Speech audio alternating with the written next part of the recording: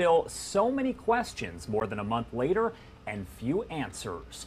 Fox's Matt Finn joins us live from Moscow, Idaho to bring us the latest information on this high-profile case. Thank you so much for being here with us.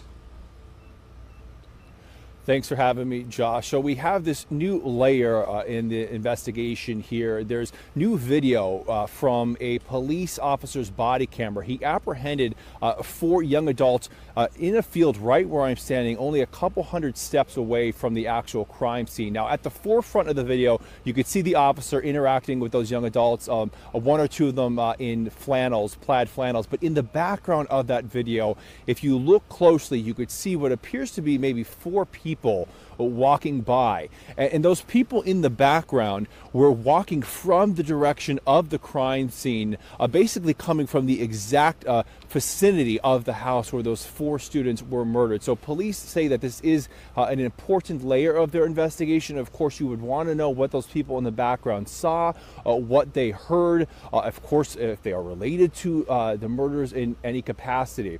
This area is a very busy college campus. There's a fraternity house right behind me. There's apartments and fraternity houses all over. So those 4 people in the background of the video obviously could be innocent.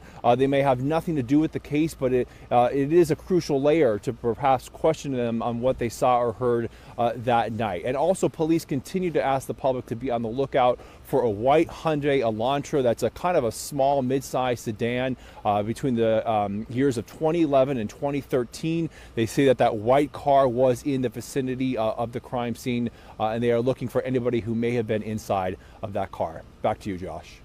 And it sounds like, Matt, they have received plenty of tips. We're talking at least more than 1,000 at this point, but they have not provided any information as to whether they do have a potential suspect at this point. As far as we know, no arrests have been made and no suspect has been identified.